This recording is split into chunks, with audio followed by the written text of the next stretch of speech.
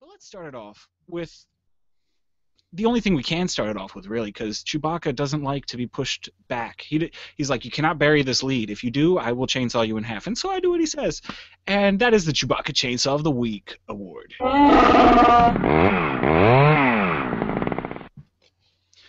And this week, the award goes to...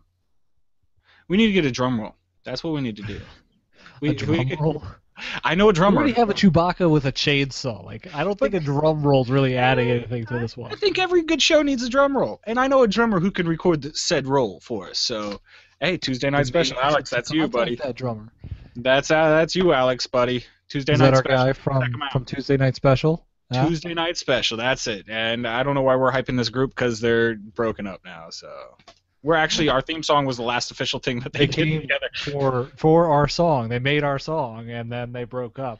It's like, you know, the greatest artists, you know, they always die before they become really famous. So this group just broke up before they became famous, because that theme song was amazing, and it will make them famous whether they like it or not.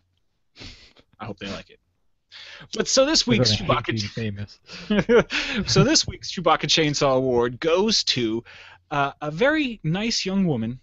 And I should actually say girl. And normally you would say, no, you should say young woman. No, but this girl's 11 years old, and that is Lucy Lee. She just qualified for the U.S. Women's Open in golf. And she's the youngest person to ever do so. So that is a major event in golf that an 11-year-old qualified for.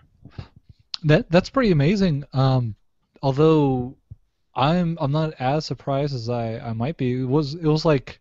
Oh man, actually, you know what? It's probably been 10 years since there was another young woman that was actually a young woman. She was like 16 or something at the time. Michelle Wee. She was actually 13 when she qualified. Oh, 13. Yeah. I remember her and actually trying to qualify.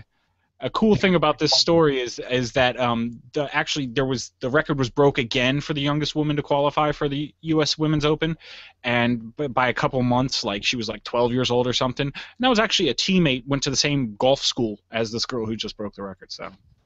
Wait. Okay, so this is just for the Women's Open, because I think that's a few years. What was it? Back when I was 10 years ago, she was going for. I don't remember her qualifying, although I'm sure she did at some point. But she was.